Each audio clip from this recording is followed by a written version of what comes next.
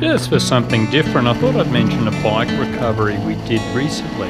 I'll show this old riding footage so it's not too boring. Basically, Aaron went riding by himself in this same area. Huge rocky hill climbs and quite remote. Personally, I never ride alone. For some reason, the image of lying in the bottom of the gully by myself as I bleed out from a severed femoral artery just doesn't appeal.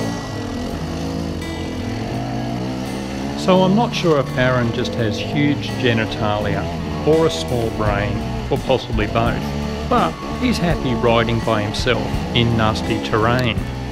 Basic story? Aaron took a track down a steep hill until it faded into nothing.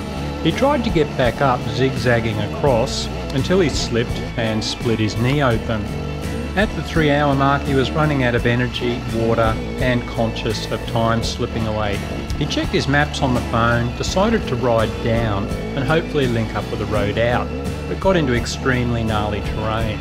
By then he was low on water, sunset wasn't far off, so he recorded the location despite dodgy phone reception and eventually just managed to walk back to his car. So the next day, Aaron had 6 stitches in his torn knee and we set out to rescue the stranded pumpkin.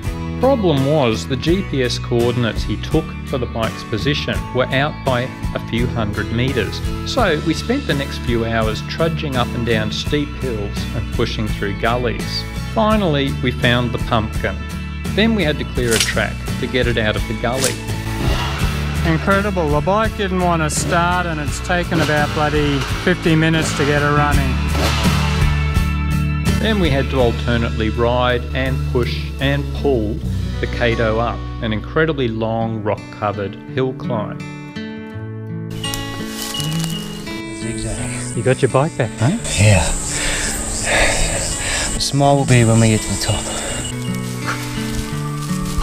Hey, return of the 300 EXE. Ah, you bastard! Nobody can high five. So anyway, our tips for what they're worth. Can't get up a climb? Let your tyres down to 3 psi. There's a good chance Aaron could have ridden up that climb with more grip. If you ride by yourself, make sure you've got a really accurate GPS that will also keep a track log of where you've been. Have an EPIRB or similar device so you can send out a distress signal if you really get into trouble.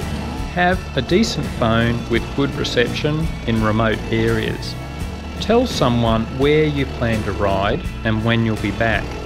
Carry plenty of water and a first aid kit. Look, essentially I reckon don't ride alone if you can help it. I can see how riding solo has its advantages, but it can potentially go bad fast when the shit hits the fan.